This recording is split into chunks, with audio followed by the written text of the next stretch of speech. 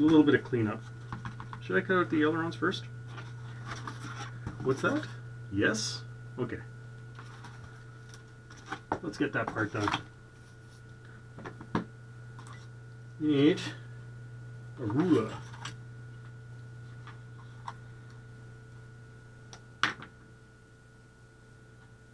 So I'm measuring 2 inches here. And 2 inches here.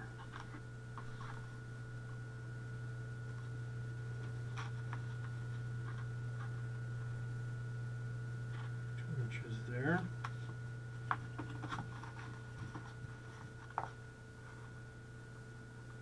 Two inches there. So, let's see, how do we do this? There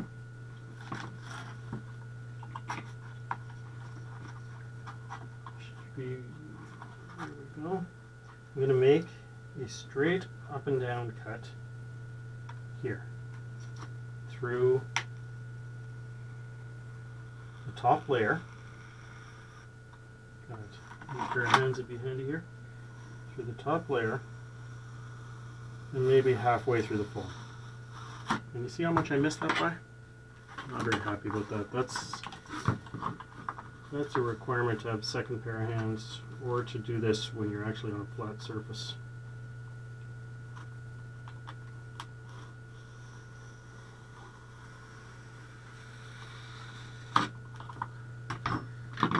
So, I should just be able to do that.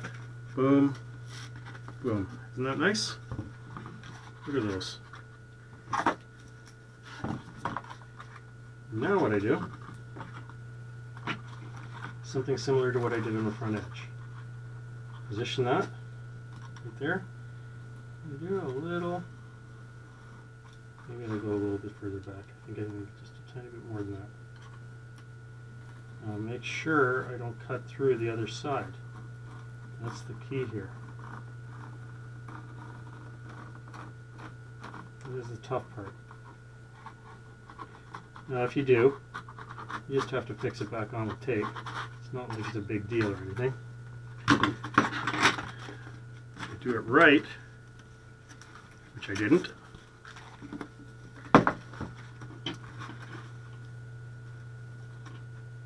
right, should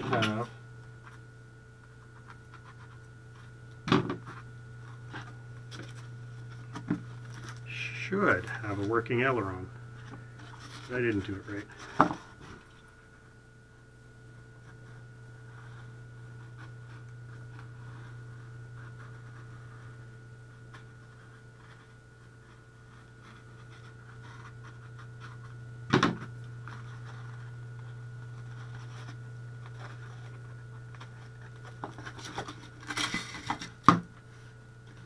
Look at that.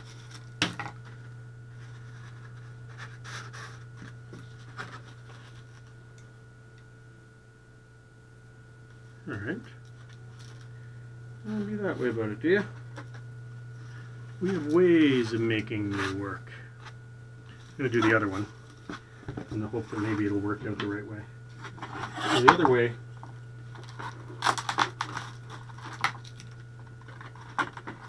is to start from this side. Do something very similar to that first cut, but on an angle. Halfway through, okay?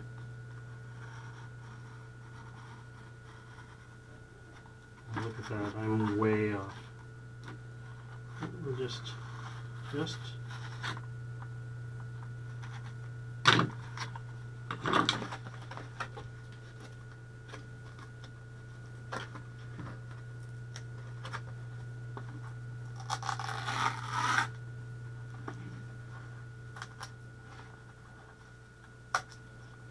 is really not working out the way it should.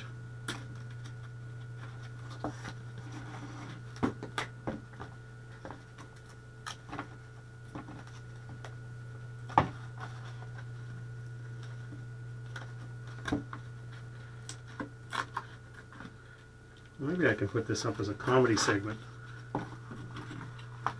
Okay.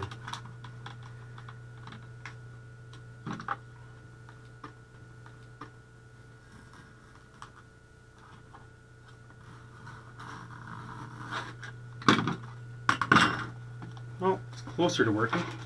It's going to need another piece of orange tape on the front, but this is basically the action that you want to get out of it. Now this one, we're obviously a little further from having it working.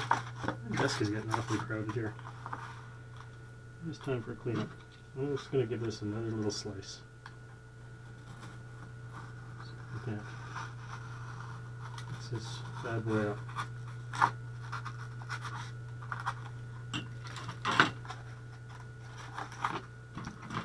Takes is one section here. There we go. That's the action we want. Down, down. Good. Now I'm gonna put some more orange on here anyway, just to make it look a little bit better.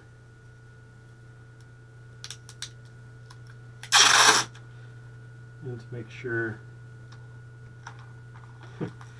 really doesn't make it look any better at all. And I do like having that extra little bit there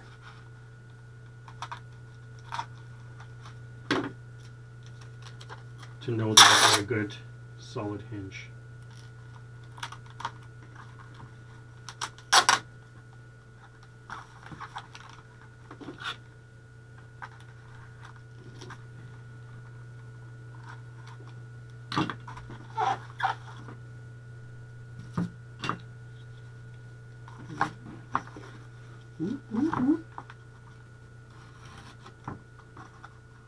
Okay.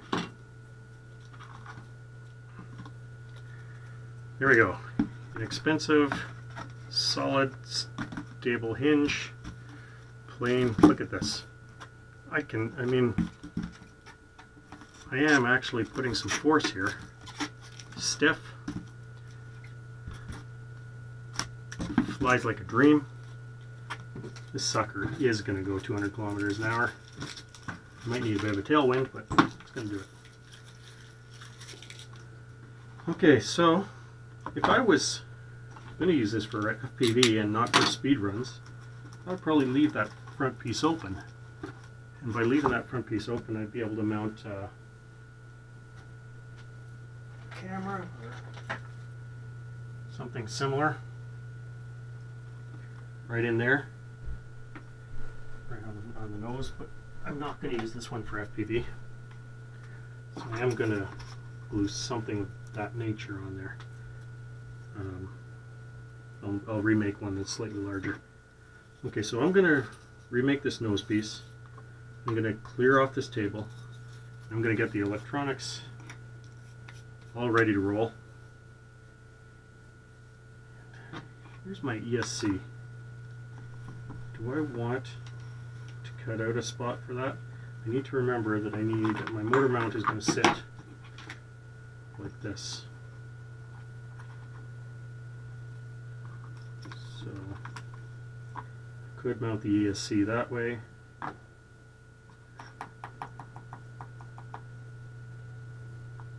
Could cut out a channel for it right here just to drop it in. I might do that as well. I'm going to turn the cameras off for a bit while I figure out what I'm going to do here. Alrighty.